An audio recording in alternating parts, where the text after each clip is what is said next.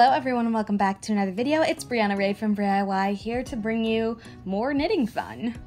Naturally, I learned about this particular tool that I'm going to be using today from TikTok, but I found an amazing machine that creates something called I-cords, which are like tiny loops almost of material. I made about 5 feet of this I-cord and I'm going to do a couple of projects today with the tool, show you how to use it, and just have some fun with some texture today because there's nothing I like more than things that feel fun.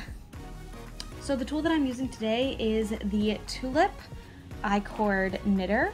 I feel like it was called actually something else, but it is, and I just searched up I-cord knitting machine and this had the best reviews. It was also the most expensive. It was about $50, which I do feel like is a lot, but with as quickly as I can create things with this, much like my other knitting machine, I don't feel like it was a bad investment. There were some other ones that do something similar but had way worse reviews, and frequently buyers said that they couldn't quite get it to work as efficiently as this guy. In the same way that my large scale knitting machine might be different than my Centro like circular knitting machine, is that this guy has metal hooks on it, and the Centro and several other less high quality knitting machines have plastic pieces which can easily break and don't have as much slide. Also, in my experience, I feel like the metal slides a lot easier compared to the plastic, which prevents a lot of snags. The machine itself is actually pretty intuitive. You string your yarn through here, wrap it around just like in the same way that we did with our large scale knitting machine, and you just rotate it around and it creates the I-cord, which will slowly string it through the bottom. So let's test it out. First things first, we're going to string this through here and send it straight through the bottom. This is kind of a multicolored slash color changing yarn that I have here. I'm going to send it all the way through. This isn't quite straight, so it's giving me a hard time. But you're just going to kind of poke it all the way down, and as it gets through the bottom, it came with this little weight here. So we're supposed to tie a knot in it just to make sure it doesn't slide out. So I'll tie a knot in the bottom, tighten it up, and then you can push this button to open up the hole in the weight, pop your material through and close it so that it kind of gets stuck, making sure that the knot is on the bottom, so if it does kind of slide out, it gets stuck and doesn't continue all the way as it has here. So I'm just gonna tighten this up, rest it underneath. This weight is what's gonna keep the material flowing through.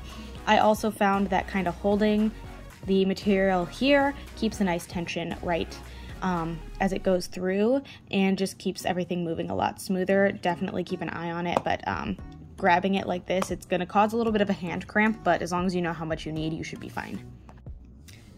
The tool is designed to rotate clockwise, so again, I'm going to keep a nice tension right here, and I'm going to rotate clockwise until it catches under this first hook. And it's going to attempt to catch under the second hook. We are going to unattach it and pull it around back so that it kind of creates a more consistent line through the middle. We also want to make sure that all these latches on the hooks are facing down. And again, we don't want it to catch on this one. We want it to go behind, so I'm going to push it behind. And that is going to get us at our starting point. So you can see it just kind of has that one line through the middle. Now, again, keeping this tension, all we have to do is rotate clockwise and it's going to start catching on all of them. So it catches on the first, the second, the third, the fourth, and so on. And we are simply just going to continue rotating this clockwise until we reach the length we want. For this one, I'm just going to go maybe like wristlet length, and I'm going to hyperlapse through that.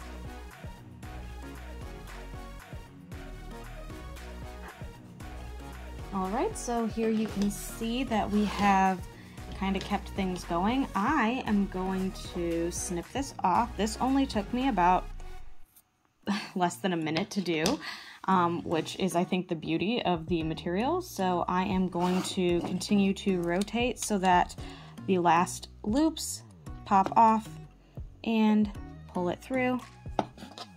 And you can see we have our lovely I-cord, which is a nice wrist length to wrap around and say maybe add your keys or something of that nature.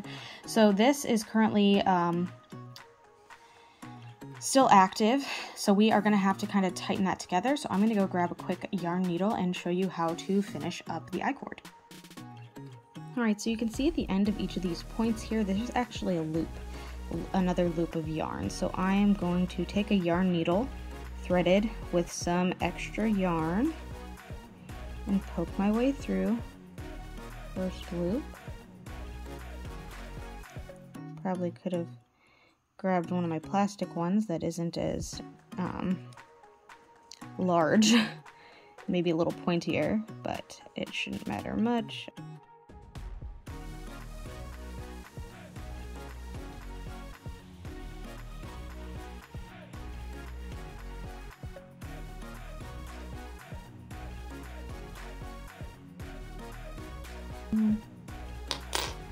Perfect, and now we're kind of back at the beginning, that yarn that I started, and we're just going to pull it tight. And I'm going to tie it into a knot to keep it from unraveling. And I'm going to tie it in with this white a little bit as well, just to be sure everything is kosher, and we'll cut any excess links off later. Don't forget to unhook from your base here. And yeah, so here is our first little I-cord that I'm going to turn into a wristlet. This is a nice stretchy yarn, so it does kind of expand a little bit. I really like the pattern actually.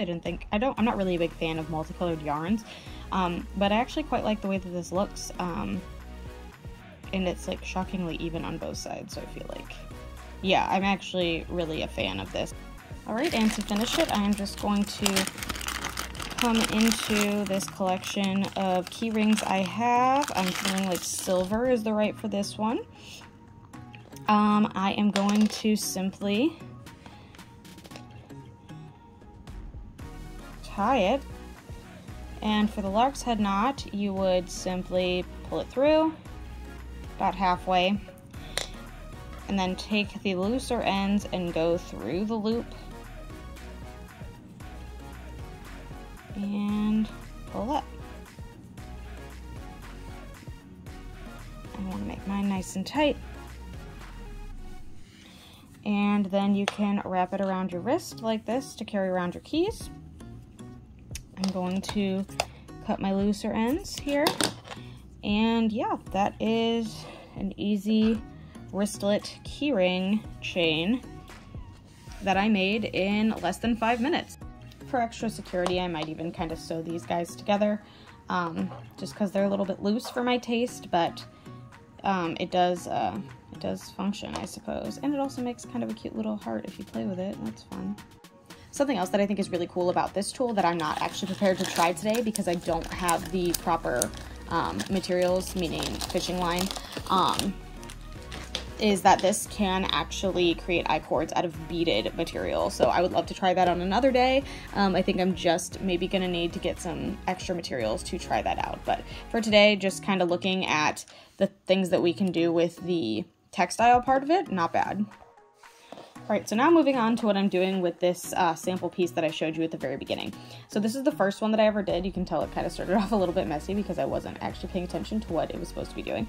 But this is about 5 feet worth of pink fuzzy I-cord with live ends still. I stuck this kind of crochet hook through all of my loops so that I can easily connect it later, but it's probably not going to work out that way because I saw on TikTok, as you can imagine, sorry, please excuse my cat having the zoomies around me, but I did find a really cool craft that was wire bending, like bending wire and then wrapping it in the I-cord to create like a cool textile piece. So I have some wire and I'm going to bend it into my channel name and see if I can kind of recreate that TikTok. So here is the wire I got. I know wire is normally measured in like gauges, but this was not. This is just aluminum wire that was described as 2 millimeters in thickness, which is exactly what I wanted. It bends super easily. It cuts really nicely, even with my Dollar Tree wire cutters. And this is what I am going to use to create my shape in cursive.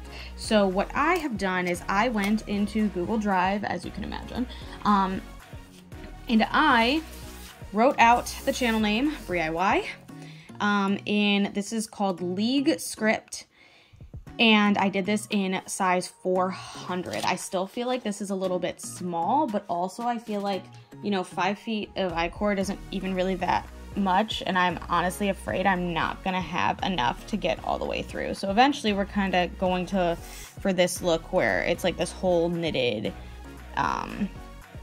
logo sort of style. So I don't know if I actually even have enough. If not, I think the proof of concept will be there, or I'll just try to bend my wire into a smaller word to test this out for today. But if you wanted to recreate this, this is what I did. And I'm going to start off by taking my wire, because I don't want it to poke through the yarn at all.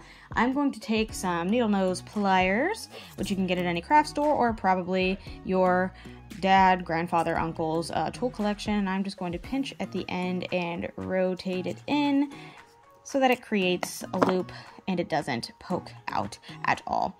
From here, I am just going to kind of follow the shape that the letters created and start going up and bending around any edges and just kind of frequently checking in to make sure that it is creating the right shape.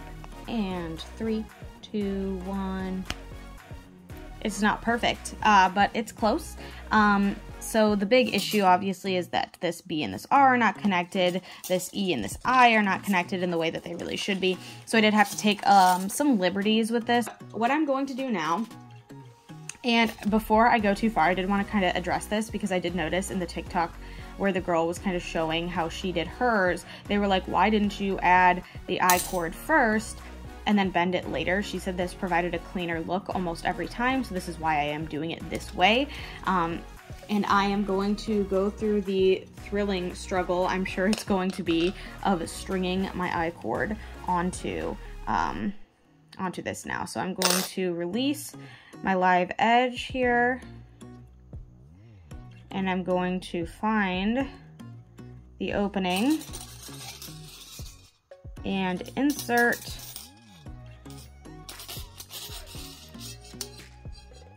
this baby in here. I actually feel like maybe a semi-anticipated concern was that this loop was going to be too ginormous. So I also have these flat nose pliers that I can use to probably flatten that a little bit and make it a little bit easier to wrap things onto.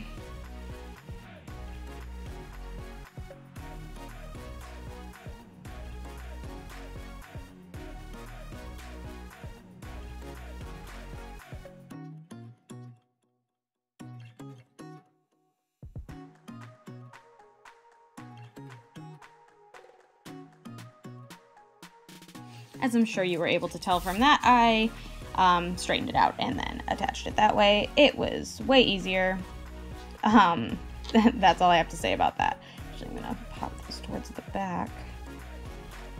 So this is the start technically here. And this is the end that I still need to fill in. I am super pleased with the fact that this fit everything. It went really just as far as I needed it to, but it did stretch a bit. So I did stretch a fair amount, and really I don't want to yarn sew any of this. I would rather take a very small, similarly colored thread. I might have to go with white because I don't know if I have anything in this soft baby pink, and close up the holes on either end and cut the edges off so that it does not fray, and we'll be done with the project. All right, I stitched them up a bit, a lot better looking in some areas. Yeah, not bad. And there we have it. Cute little, really a wall decoration. obviously, because it doesn't really stand or do anything on its own. Can probably do something like that for a picture. That's not bad. It's not super easy to read, especially not without the dots on the eyes, or without like a really nice solid white background or black background or something.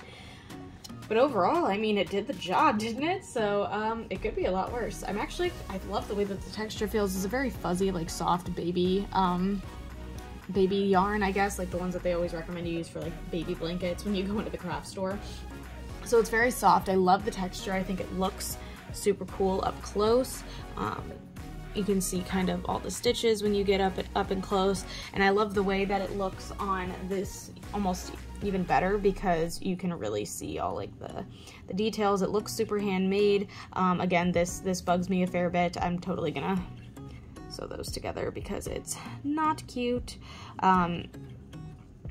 But overall, I mean, the projects are super easy. The machine was a little bit on the expensive side, but I feel like these are really cool things that you can make, customize, and I love them a lot, and I hope that you did too. So with all that said, I wanted to thank you so much for watching. If you like what you saw, feel free to like and subscribe. I do put out new videos every Sunday at noon Eastern Standard Time, and I would love for you to be here for the next one. Thanks again so much, and I hope to see you then. Bye. Another option, of course, would be to reverse the lark's head knot so that it tightens down here and looks more like that, so it's nice and clean on the top, which I think looks plenty good to me. Love it.